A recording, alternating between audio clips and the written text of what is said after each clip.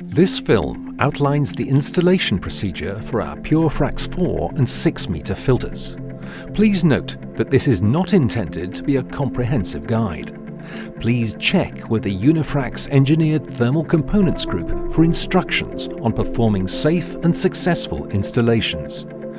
Step 1. Position one new 10mm thick gasket on top of the tube sheet before installing the filter. Step 2. Center the assembly fixture over the filter hole on the tube sheet. Step 3. Align the bottom section of the filter coupling over the assembly fixture. Step 4. Place a 3mm Fiberfrax gasket in the coupling prior to installation of the filter tube.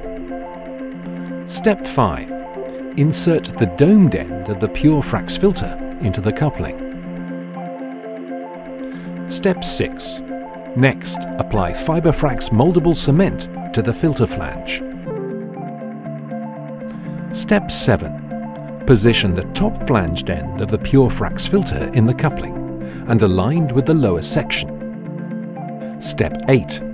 Install the 3mm Fiberfrax paper gasket to the top section of the Purefrax filter. Note that this gasket must be cut prior to installation. Step 9. Install the two split rings that form the top flange of the coupling. The split flange is designed to overlap the threaded fasteners in the 12 o'clock and 6 o'clock positions of the bolt. Step 10. Secure the top flange to the coupling body with the 4 hex nuts provided. Once all 4 hex nuts are in place, torque the fasteners down.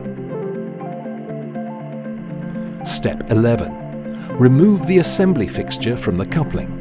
Carefully lower the Purefrax filter into the tube sheet.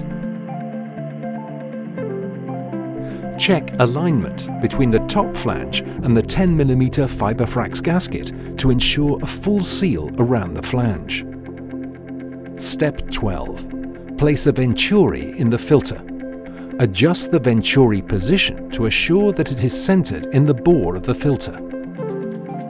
Once the venturis are positioned, clamping plates may be installed to secure the Purefrax filter tubes.